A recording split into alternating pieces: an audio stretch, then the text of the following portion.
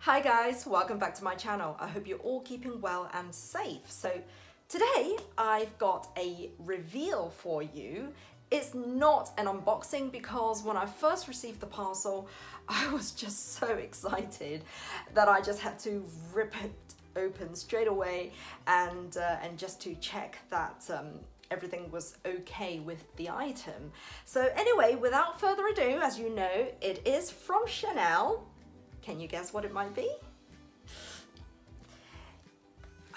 I know I did say previously that I would not be buying any more costume jewelry, but it is, yes, a pair of earrings from Chanel. Now, those of you who followed me for a while will recognize these and you'll think, I'm just buying the same pair. I already have a pair. And you'll be right, I do. I have this one. Now, unfortunately, I love this so much, and I've had it for a few years, but a few months ago, I lost one.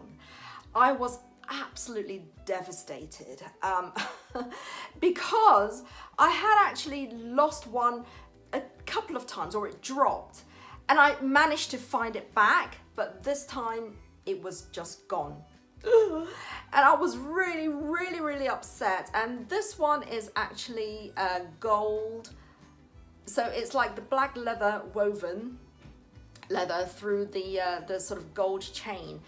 And when I lost one, I just thought, my goodness, it's going to be very difficult for me to find another pair exactly the same, because these are vintage and they are also quite sought after as well. Every time they go, you know, on sale, either on Vestiaire or any other websites, they do sell very quickly. So literally, I had to put one of those sort of instant notification with Vestiaire, and for months I tried to hunt the same pair, and one pair did come up, and it was from a seller in Singapore, and unfortunately her photo was really bad. So when I got the notification, I didn't realize that it was this style, and so I didn't immediately check because I kept getting notifications for every kind of Chanel earrings you can think of, and but I really just wanted this specific style. And so by the time I logged on to look at the listing, they were already sold, and they were sold for a really good price, like I think for about £250, and then obviously plus the fees and postage and the duty tax, it probably would have gone up to you know, over 300, but that would have been an amazing price.